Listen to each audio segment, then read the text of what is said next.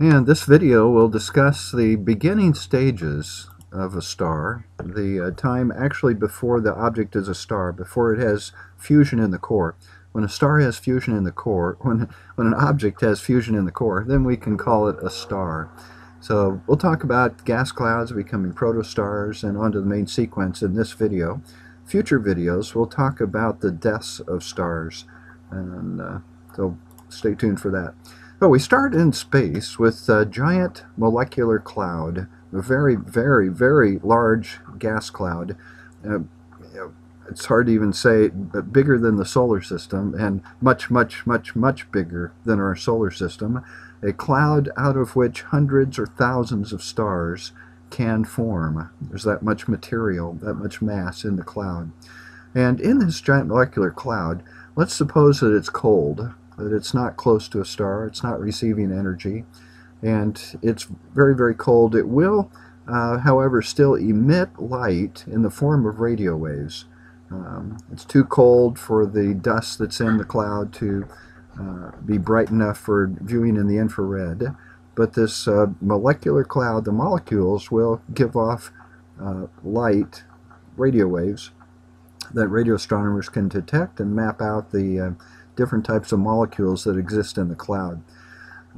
In this cloud, there's going to be some turbulence, some irregularities. It's not completely smooth, and there'll be regions where the density is a little bit higher and the higher gravity. These clouds also are very cold. There's, again, no star nearby to warm them up, so they're cold. We have not a lot of motion for the molecules, and we have gravity. So gravity wins here in this stage of forming the star. Gravity wins over any internal pressure. There's not enough temperature to create pressure internal to the gas cloud of any significance, though gravity can win in regions where the density is high enough and they start to collapse. So these giant molecular clouds, 100,000 times the mass of the sun, is not out of the realm. They're cold. There's some regions that are more dense, and in those more dense regions, gravity causes the gas to contract, to come and form a tighter knot, higher density, and that's the start of this gas on its way to becoming a star. So here's the molecular cloud that's in the constellation of Orion, with the belt, the three stars of the belt of Orion, Betelgeuse, Rigel.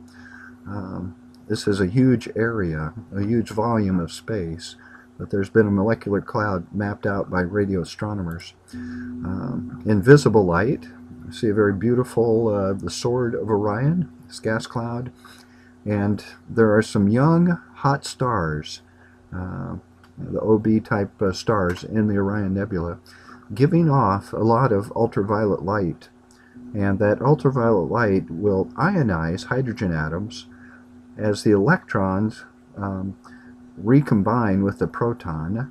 There's a good probability that the electron will make a transition from level 3 to level 2 in the hydrogen atom. That is the transition that causes red light to be emitted. So these are known as H2 regions. H2 means the hydrogen is ionized.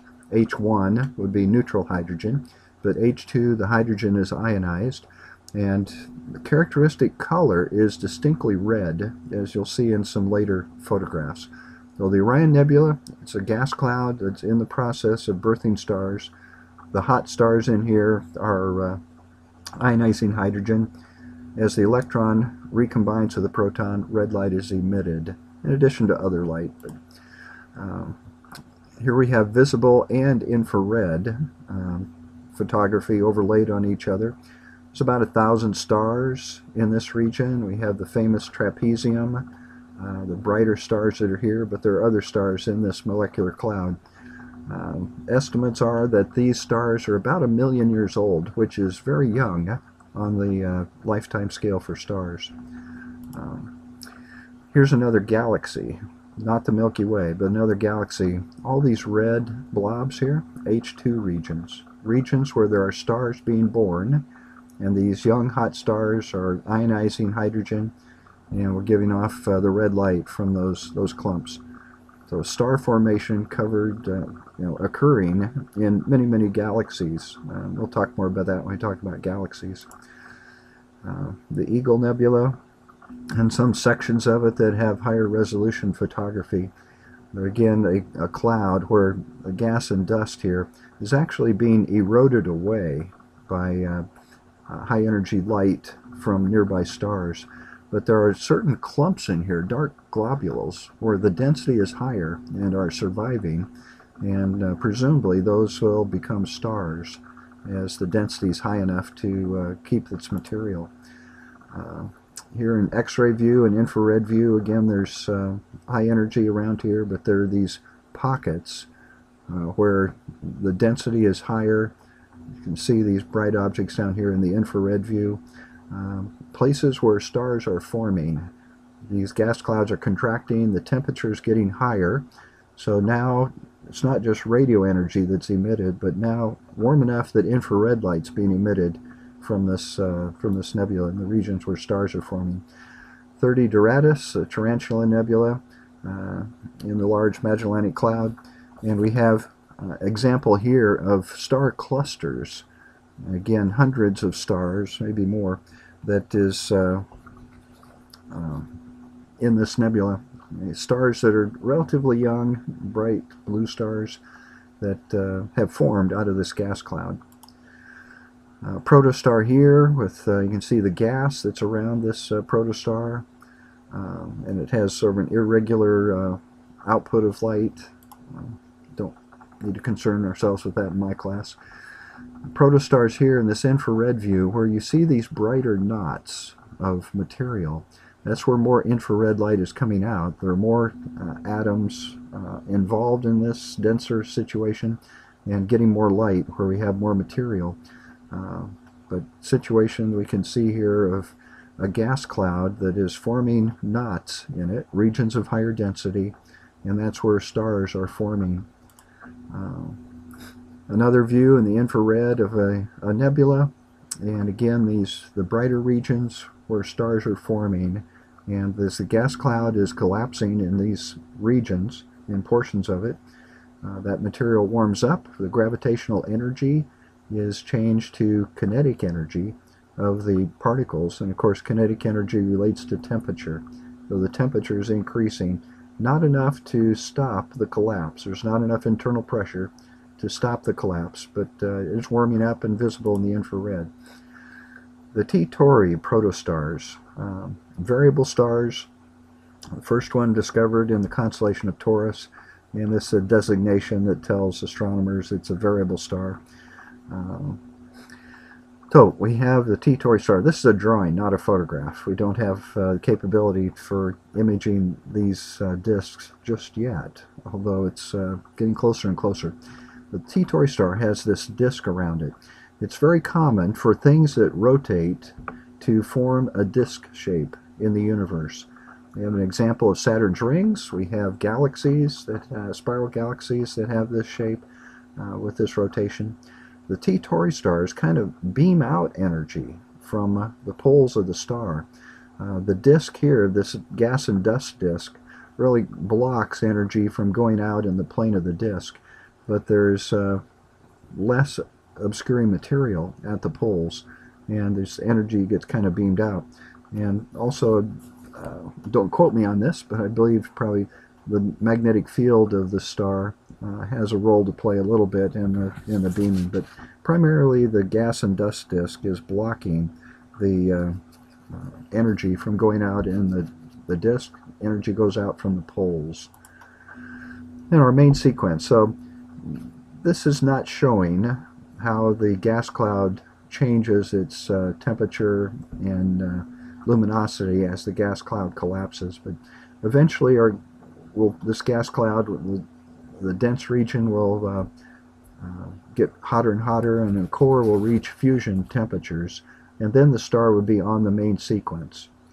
So the protostar is when we're moving from the gas cloud, the diffuse, the little knot of material getting more and more dense, and finally when the star has fusion in its core, it'll become a main sequence star at the bottom of this main sequence, and then change slowly over its lifetime on the main sequence, and then change more rapidly as it nears the end of its life. We're not going to talk about the end of life in this video.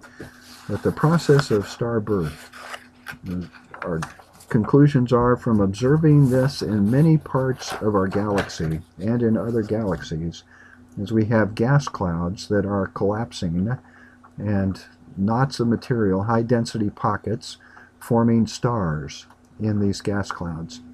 And once the temperature of the core gets high enough, then we get fusion, and the star gets onto the main sequence. Here's a cluster of stars in our galaxy, the Pleiades, in the constellation of Taurus. And we're seeing the bright stars here, and we're also seeing dust around these that's reflecting the starlight. The stars are mainly blue. The dust reflects that blue light to us, and nice visual. It's a photograph, not a painting. If we look in the infrared, the dust becomes more prominent. These stars don't overwhelm the dust as much in this photograph. The stars are not, they're emitting more blue light than infrared. But now the dust, we can see better. It emits in the infrared. It has a temperature and gives off light in the infrared. We get more of a mapping of the dust in this region. Where the Pleiades cluster formed, we still have a lot of dust remaining. So that's our story for Protostar down to main sequence.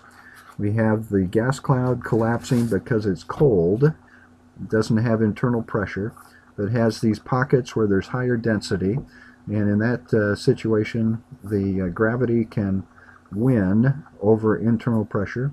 Gravity causes the gas cloud to collapse in the pocket, and eventually the gravitational energy is becoming kinetic energy of the particles in the center of this gas cloud, and it shrinks, and becomes a star on the main sequence when fusion takes place. So keep reading that material, ask your instructor some questions.